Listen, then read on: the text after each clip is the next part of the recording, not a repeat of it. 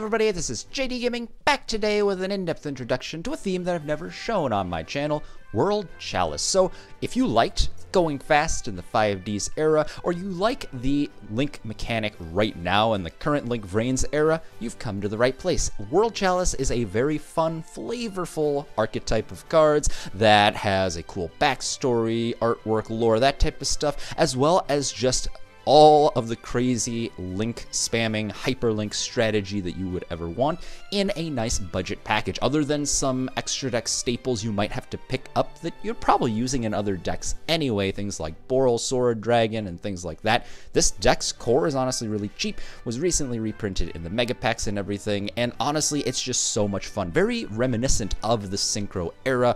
A lot of these decks can be built in different ways from this core that I'm going to share with you guys. There's so many different engines you can incorporate, because if you're able to extend your plays further with even random cards or seemingly random cards, you'll get some pretty interesting results. And of course, even with the same exact deck, you're able to pilot it in a different way based on your personal style, and that's what I really like about this strategy. There's a lot of fun that comes from just experiencing how do you see this deck, how do you play this game, and discovering combos along the way, which I feel is like something you don't always get in card games all the time.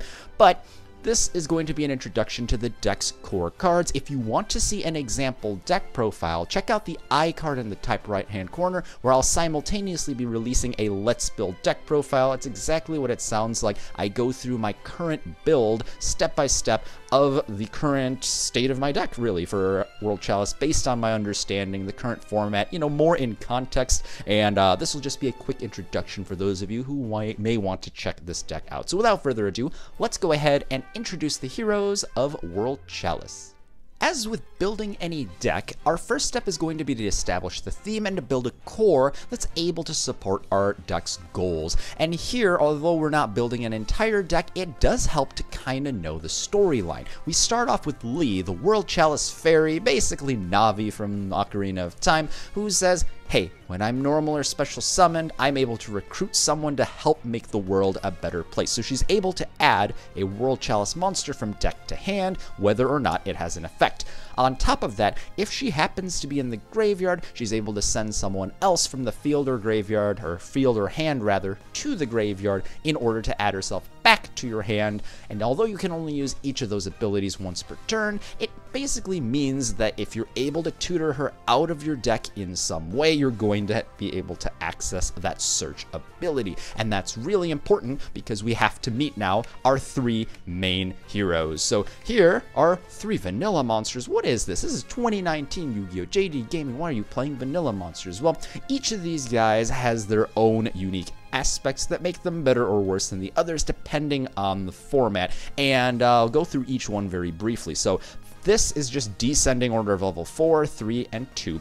𝕿𝖆𝖇𝖑, based on its level you can guess, is the strongest. It's got 1800 attack, 0 defense, and it's an Earth Warrior monster. Those traits are really important because the level 4 Earth status means you can tune it with like a glow-up bulb or a level 1 tuner besides that in order to go for Naturia Beast, or you could turn it with some level 4 tuner like Spore in order to go for a Borreload Savage Dragon. So lots of synchro plays are enabled by 𝕿𝖆𝖇𝑑, and you can get some pretty interesting Xyz monsters like Abyss Dweller to get some extra stranglehold on the game as well.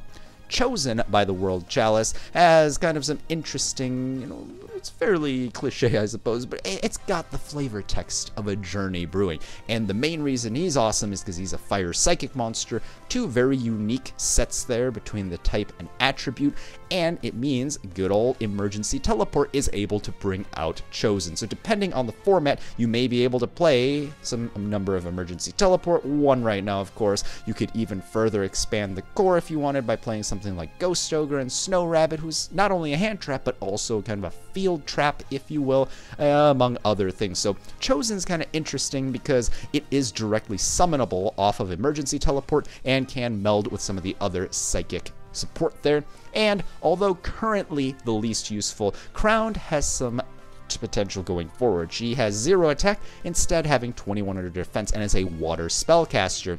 And basically, down the line, we're going to have a level 5 synchro monster for the theme that allows you to use these guys as tuner monsters for its summon, and, you know, unless you're using tokens, which this deck really doesn't do, having one of these guys is pretty useful because you'll be able to treat them as a tuner monster for the level 5 summon. Since this deck plays plenty of level 2 monsters, Chosen's pretty good, plays plenty of level 3 monsters, so Crowned is good as well. So, depending on specific characteristics, you may want to use one or the other, or you could go with some combination of them. But these are our acting cast, and it's really weird, right? We're starting off with a vanilla monster, so where do we go from here? Well, we can turn that monster into our Link 1, 𝕿𝖆𝖇𝑑𝖑, the World Chalice Dragon. Now, this is a wind dragon that's an upgrade of one of the monsters we'll talk about down the line. He needs one normal monster that's not a token, and he's got 800 attack. His ability is twofold, actually. So the first ability is that during your main phase, you can get an additional World Chalice monster normal summon in addition to your regular normal summoner set. It does have that same text as 𝕮𝖫𝖇𝖑𝖊 and 𝕮𝖆𝖫𝖇𝖑 Jasmine that says you can only gain that effect once per turn, so it does overlap with them. You can't gain beyond that. Easy way to know whether or not you can gain additional summons beyond that is if you read a card like Double Summon or Chain Summoning, they'll actually say on there that you're fixing the number of summons in that turn to 2 or 3 respectively. This simply adds +1, and therefore it does overlap with every kind of you can only gain these effects once per turn summoning clauses, unfortunately, which does come up with Gem Knight 𝕮𝖫𝖇𝑑𝖑 if you happen to play the Brilliant Fusion engine. But the whole point of this is you can now go ahead and combo off with another summon, even tributing this guy off, as we'll mention. It does also have a Catastor ability, and that if he's pointing to an opponent's monster and battles it, he can just kill it automatically. And then he has a shared ability with all the other Link monsters that says if this card is sent from the field to the graveyard, you can extend your plays by special summoning a World Chalice monster from your hand. So 𝕿𝖆𝖇𝑑𝖑 is great because now you can go turn that normal monster into 𝕿𝖆𝖇𝑑𝑒𝑒, then tribute the 𝕿𝖆𝖇𝑑𝑒𝑒 for your World Legacy World Chalice. Confusing name, I know, but basically the World Chalice is kind of these heroes. The World Legacy is the theme of 7 relics or artifacts in this world, kind of wonders of this world, if you will, with World Chalice being the holy grail of sorts. It has 3 abilities. It's a level 5 dark machine with no attack and defense, so you'd think it's terrible, but I find myself maxing out on this quite a lot because it has some amazing effects. Its first ability is if this monster is just on the field and a monster is special summoned from the extra deck, you send this card to the graveyard to send that other monster to the graveyard, and although you don't negate its summon, so it can be revived, and you don't negate trigger abilities like Nightmare Unicorn, it is still cool that it doesn't target, so you could get rid of your opponent's Borolo Dragon or some other threat without too much of an issue. On top of that, it has 2 bulleted effects that can each only be used once per turn. Its first one is if you tribute summoned it or set it, like we just described here with this normal summon 𝕿𝖆𝖇𝑑𝑒𝑒 tribute summon combo, you're able to go ahead and summon 2 World Chalice monsters of your choice from your deck besides another copy of this card when this thing leaves the field, which is great because now you can turn this one monster into 2 after you make a Link play with it or send it to the graveyard with Lee's recovery effect, something along those lines, and it'll help you continue your plays, keep them going. Since 𝕿𝖆𝖇𝑑𝑒𝑒 is able to drop a monster to your field next to this guy as you tribute summon it, it's very easy then to continue linking off and make your plays go further.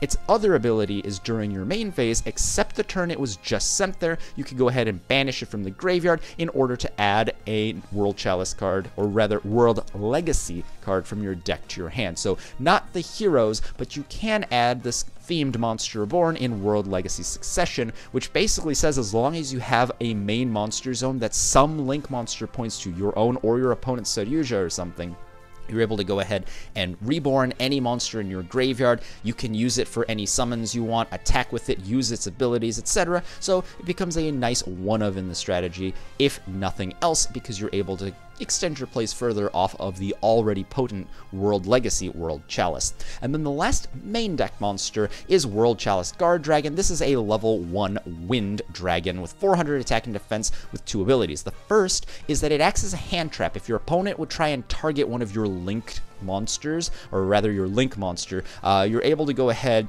and negate the targeting ability. That linked monster is protected from your opponents, you know, Nightmare Unicorn, things of that nature. So pretty good if you have no other reason to bring this thing to the field. It is a World Chalice monster, so you could use this as kind of an extender. And once this thing is used up and sent to the graveyard for any reason, even the same turn as the one it was sent there, which is much better than World Legacy World Chalice, this card lets you go ahead and banish it from the graveyard to special summon one of your vanillas to the field to a zone a link monster points to in defense position. And that effect is a hard once per turn, so I usually find myself running one, maybe two of this, depending on the build. But essentially, this card is awesome in that it protects your stuff, yes, but I just like the fact that it's a reliable, searchable way to extend your plays even further by bringing back one of your key hero cards. And then from here, the main core consists of 3 more link monsters that are basically upgrades of all these other guys. We saw World Chalice Guard Dragon got evolved into 𝕿𝖆𝖇𝑑𝖑. Well,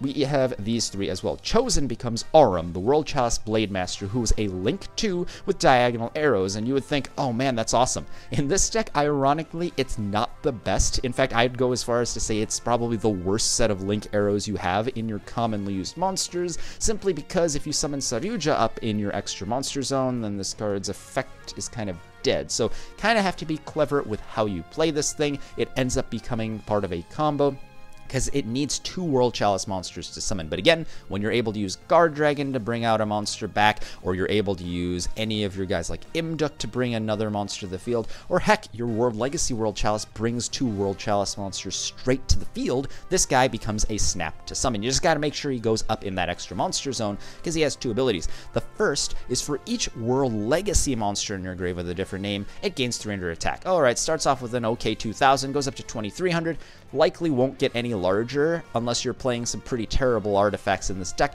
because World Legacy World Chalice, that big cup, is the only thing in this deck that will give it an attack boost, unfortunately. But the reason you play the 𝕐𝖆 is for its combo potential with its second ability. It lets you go, and if it's pointing to a World Chalice monster, you could tribute that monster in order to go ahead and revive any monster in your graveyard, much like World Legacy Succession, that Monster Reborn spell card.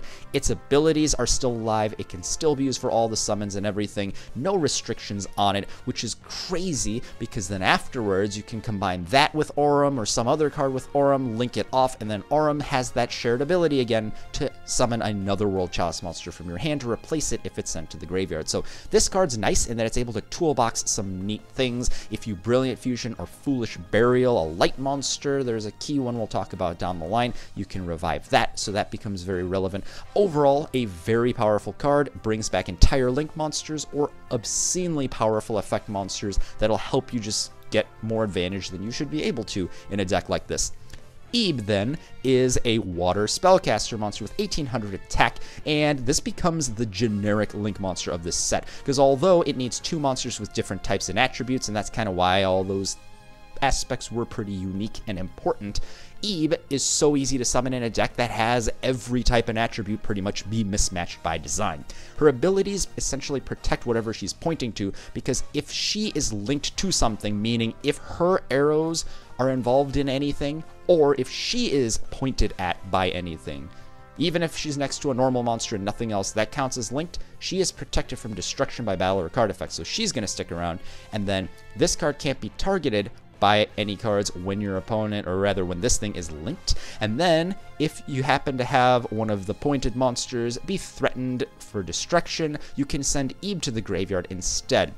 And then if she does so, or if you use her as a link material, she'll trigger again, replacing herself with another hero from your hand. The thing with 𝕿𝖆𝑇𝑑𝑑's protection effect you gotta remember is if your opponent's playing some kind of disruption effect, or destruction effect rather, that's mass removing, something like Dark Hole, Raigeki, or Interrupted Kaiju Slumber, 𝕿𝖆𝑇𝑑𝑑 is safe, because that first ability actually protects her from dying as long as she's pointing at something. She can, therefore, destroy herself instead, or send herself to the graveyard instead, for her other ability to protect her comrades. So if she were gonna die already, you couldn't protect her or protect the companions by sending her instead because she was gonna die already. In this case though, you are able to do that, so just an important thing to know, you are indeed able to use 𝕿 to protect things, whereas you wouldn't be able to with something like Proxy Dragon. And then the last Link monster to talk about here is 𝕿𝖆𝖇𝖑𝖊, World Chalice Warrior. This Earth Warrior with 2500 attack is a Link 3, and man is he mighty. He's got the Cardinal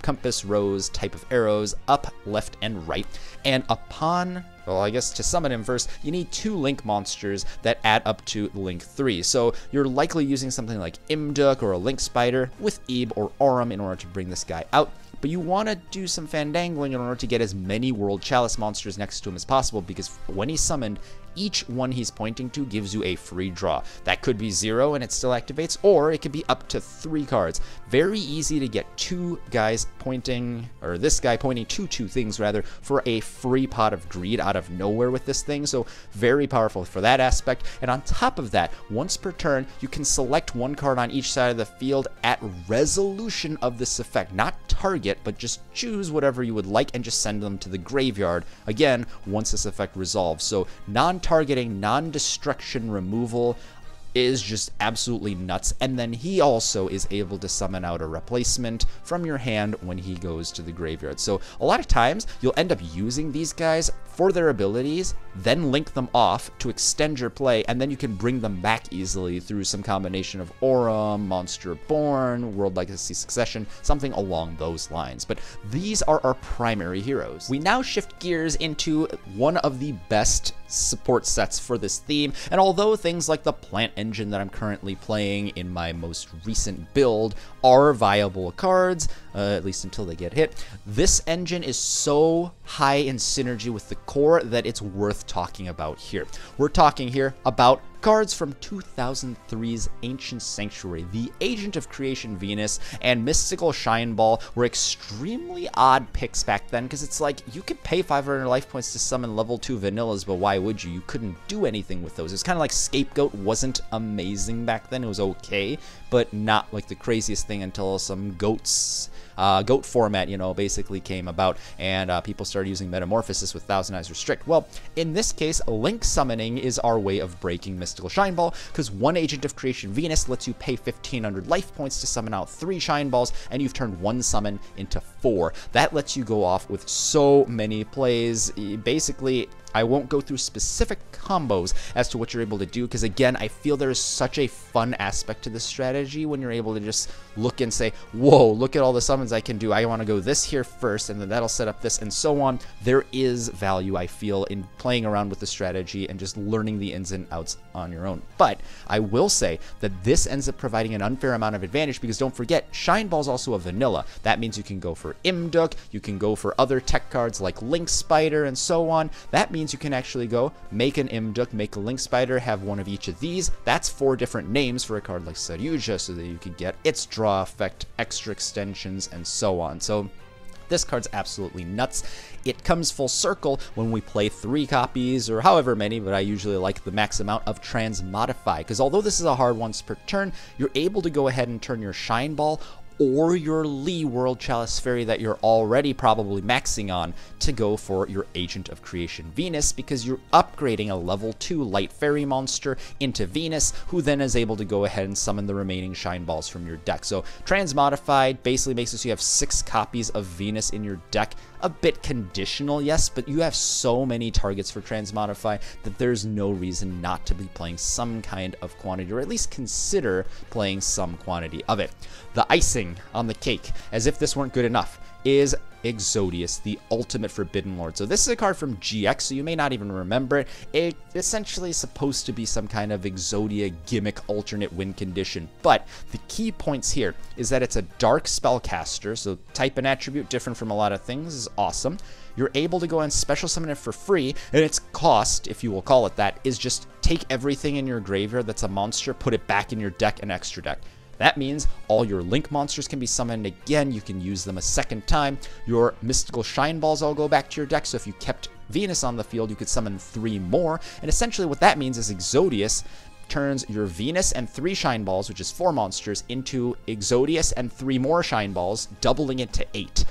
And that's not a hard once per turn because Exodius is an old, archaic GX card. So if you drew a second Exodius, you're able to go and summon 4 more monsters with another Exodius instead of Shine Balls. So you can see how this card becomes absolutely nuts, and that's part of the reason why I can't go through and show specific combos, because there's so many different things you can do with this deck. I feel it gives it really, it's kind of doing it injustice to say, oh, this is what this deck can do, because depending on the context, there's probably something you could do more of. So definitely play around with the theme a bit, see what types of plays you're able to do, but at the very least you can understand 1 Venus with no Shine Balls in your graveyard means you're able to go and do 4 summons right there. Every Exodius thereafter is 4 additional summons potentially, which is just absolutely crazy. It does also have a Foolish Burial effect, which could in theory be useful. He has to attack for it, but sending any monster of your choice to the grave is pretty good. Because remember, Agent of Creation Venus is like the best target for your Aurum or your Monster Reborn effects. But alas, Exodius is kind of just there because of that recycling and free summon. I've never used that Foolish Burial effect, but it may come up at some point, so there is that information.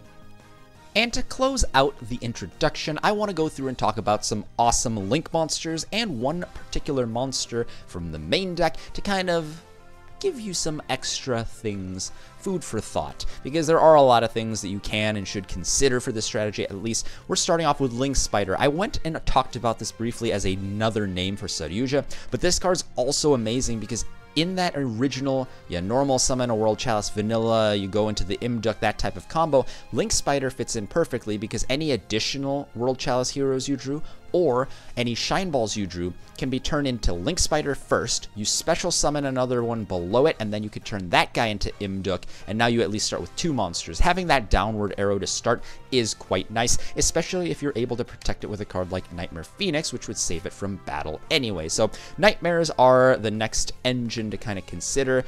Cerberus can be played as well. I'm not playing it currently, so it's not here, but just to give you an idea, these guys are good for proactive removal if you're going second. They're great at enhancing your board by giving you a semi-skill drain, giving you battle protection with the bird, or just giving you more resources through raw draw power off of the unicorn. So all around, very powerful cards. They're so generic that they are worth running. And of course, thematically, the Nightmares were related to the World Chalice monsters. If you follow the lore, that's where 𝕿 becomes corrupted and all that stuff. So, that's where it is. And then we got some other Link monsters like the 𝕿𝖆𝖇𝖑𝖊. Don't forget, has multiple abilities, much like 𝕿𝖆𝖇𝖑. It has that co-link double damage effect, which helps you end games very quickly with things like Boral Sword Dragon. It has the proactive banish effect with 2 co-links, and it has the ability to negate and banish a card as an omni-negate with its 3 co-links. And so this card, I think, just shows you, even without necessarily demonstrating specific plays, that this deck is a link spam, sometimes even an extra linking deck, and 𝕿𝖇𝖇𝖊 is just at home here perfectly. And then the last link monster to talk about is, of course, 𝕿𝖆𝖇𝖑𝖊. Don't think it needs too much of an introduction, but it's a massive beast. 2800 attack, 3 massive abilities depending on the number of different monsters you use to summon it. If you use 2, everything it points to that it's summoned into, or pointing at rather, will gain a 300 attack and defense boost. That is an activated effect that even works on your opponent's field, so don't forget about Ghost Ogre. If that becomes popular in any format, that is something to watch out for because it is exploitable. But in most situations, it just becomes 900 extra attack on your field, which helps you push for game more easily. The 3 monster ability, of course, lets you special summon a guy from your hand, allowing you to get your Shine Balls, or I guess your Venus for the Shine Balls into play, your extra monsters like Lee, who will trigger upon special summon, all those things. So great card for that purpose as extending your plays. And then, of course, drawing 4, putting 3 away, makes it so that you always have your Shine Balls live, makes it more likely you'll draw into your Venus and your Exodius and all your other key cards. So 𝕿𝖆𝖇𝖑𝖊 is absolutely nuts. You can play a good number of these, honestly. Some people play 2, some people even go 3. I usually stick with 1 or 2 just because you're able to go and add them back into your extra using the Exodius, which kind of goes and allows you to cheat the numbers a little bit. You don't have to play quite as many. You can go a little more for diversity and more possibilities in your extra deck thanks to that card. And then the last card, especially in tandem with the 𝕿𝖆𝖇𝖑𝖊, is going to be Rescue Ferret. Now, this card follows the same pattern as the rescue monsters, but I feel like it's the nuttiest one of them all. Like, this is coming from a dude who's played around with Obedience Schooled with Rescue Cat, who's played around with Rescue Ferret or Rescue Rabbit in the Metal Foes decks and all that stuff. Hamster in that same deck, but Ferret, as awesome as all those other guys are, this thing just takes the cake. This thing's cost is to shuffle it from your control into the deck, which means it's basically untouchable once it's resolving. And then it says it lets you special summon monsters from your deck of any kind, your choice, as long as their total levels is 6. So that's a 1/1/6, a 1/2/3, a 3 and a 3, a 2 and a 4. There's so many combinations, and the only restriction, as long as that monster doesn't have something on it that restricts itself from being played, is that their effects are negated while they're on the field. But who cares about that? Rescue Ferret is going to get you all the resources you need to just end the game, potentially. Yes, there are FTK and OTK combos available with this thing. I like this thing more as a flavorful soul charge type of a card in this strategy, specifically because we have 𝕿𝖆𝖇𝖑𝖊, which gives you multiple zones to play into. Realistically, you could go hardcore into this theme by playing 3 Rescue Ferrets and up to 3 Emergency Rescue as well. This is the deck to play it in with all the free link zones that you're able to create off of just the one monster like 𝕿𝖆𝖇𝖑𝖊 or your overall field. So definitely at least consider this guy because he is just nuts. And there you have it, an in-depth introduction to World Chalice. Maybe you found one of your new favorite decks. If you did, let me know down below because I had a ton of fun with the strategy and it would be awesome. It'd make my day if it ended up introducing something really cool to you guys as well. If you want to see specific examples, don't forget to check out the iCard in the top right-hand corner to check out my deck profile on the theme and maybe even deck profiles in the future as that theme gets updated, because as you may have seen from here, there is a lot of potential depending on what you want to play in here, alongside here, and how you want to play the pieces. The sky's the limit with this type of a strategy, so lots of evolution coming on this theme. I'm excited for it, and I hope you guys enjoyed this as always. So thanks guys, this is JDGaming. I'll see you guys either over there, or if not that, next time. That's the end of this video, but there's plenty more where it came from. I invite you to explore the playlists on screen to see what else I have to offer, and if you really liked what you saw today, consider subscribing to JDGaming for more Yu-Gi-Oh videos. Thanks guys, this is JDGaming, hope you guys enjoyed as always, and I'll see you guys next time.